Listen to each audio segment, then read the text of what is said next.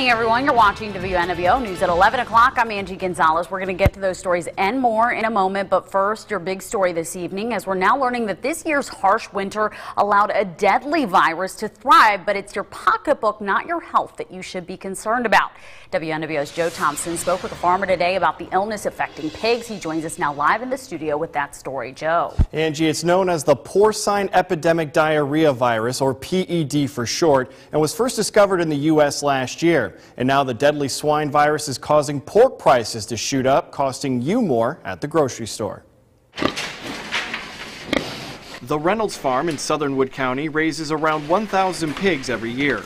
This winter, they were one of the lucky ones, avoiding the PED virus that the U.S. Department of Agriculture says has killed more than 1 million pigs across the country since December. What it is a nasty diarrhea virus that basically every nutrient that little pig takes in goes right through them, and through lack of nutrient uptake and dehydration, it wilts them away, and it's about 100% mortality rate in anything under 14 days of age. While the PED virus is fatal to baby pigs, farmers and the government say it poses no health risk to humans or to the food supply.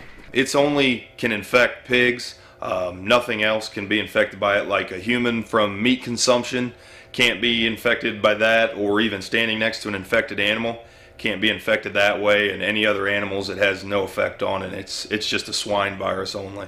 But the loss of pigs is already causing sticker shock in the grocery store, and it may not be over. The Wall Street Journal estimates pork prices could climb another 3% by the end of this year. We hauled some pigs to market 2 weeks ago, and we've already seen some prices that we've never seen before. And from what we know, that's just going to keep going and going, because the severe toll was in January when a lot of hogs were lost, and those pigs are being ready for market here soon. For now, the Reynolds are doing everything they can to keep their farm PED free. There's nothing at this point that's a vaccine or anything or any form of treatment.